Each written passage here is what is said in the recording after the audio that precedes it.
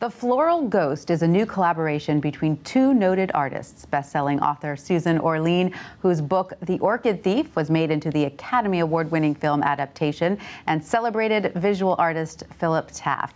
Joining us now to discuss this one-of-a-kind collaboration is Susan Orlean. Welcome, Susan. So nice to have you here. Thank you. Great to be here. How did the two of you get paired up on this project? It was a wonderful accident, and it was really an accident because I knew of Philip's work and admired it and was aware of him, but had never met him, had no idea that we'd ever collaborate. But Katie Michelle, who's a gallerist who owns Plant House Gallery, and they were based in the Floral District, in the Flower District in New York, and were being priced out, as so many businesses there are, as it's gentrifying. She had the idea of putting together a show of her favorite artists to kind of reflect and respond to the idea of them being moved out of the district.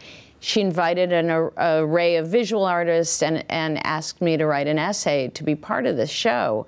And that is how Philip and I ended up being in this show together. So you had the essay written and he came up with the visual representation of it. Right. Okay. We were both responding to this idea of the end of this very particular kind of neighborhood in New York. Right. Well, your book is such a beautiful, it's such a tribute to the Flower District, to that area, and it's so lovely. It's almost a poem. It feels like a poem, and actually once it's paired up with Philip's art, I feel like it really reads in as a text poem. It does. It almost made me think of sort of classical Chinese art, where the poetry and the art are intertwined in some ways, you know? I don't know if that was an intention of the book or of Katie Michelle. Well, it's very much an intention that they are speaking to each other. Right. The visual as well as the text are kind of interacting in a sense. And it was also interesting to do a book in this age of ebooks and digitizing everything we read.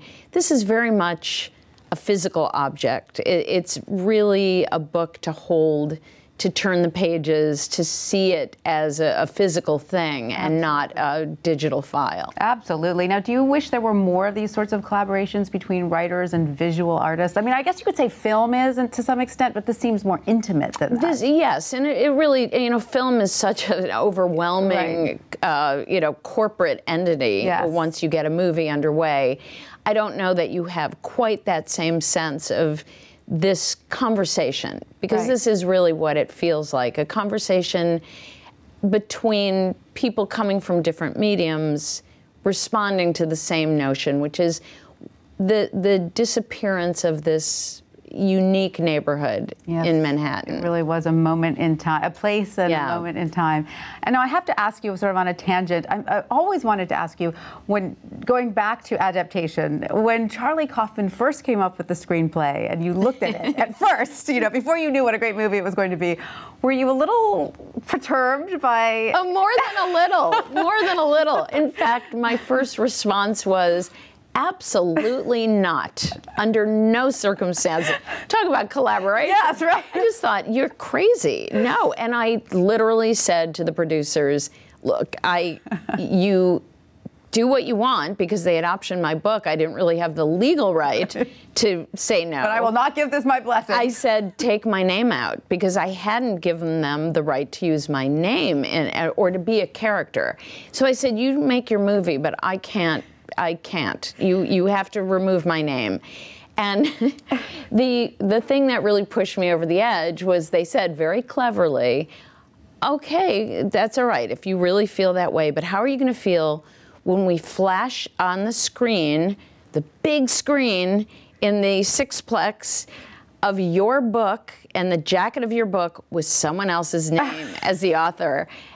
Well, you can imagine.